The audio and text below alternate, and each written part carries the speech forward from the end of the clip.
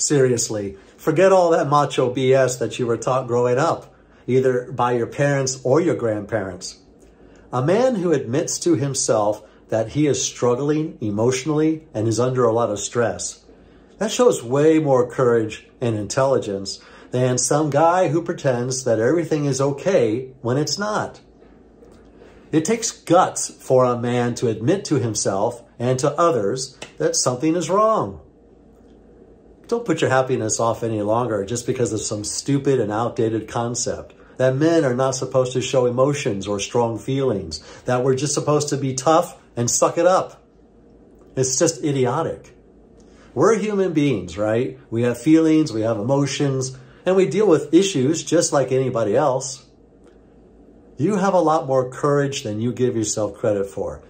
Try calling a counselor, try getting some therapy. Try EFT, try EMDR. There are so many things that you can do and feel better.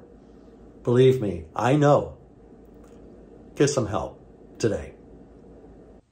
And I just want to leave you with this thought. It seems so easy to live with what you know.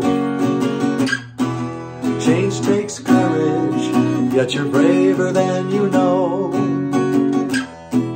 Stronger than that. Take your power back and get your life on track. And don't look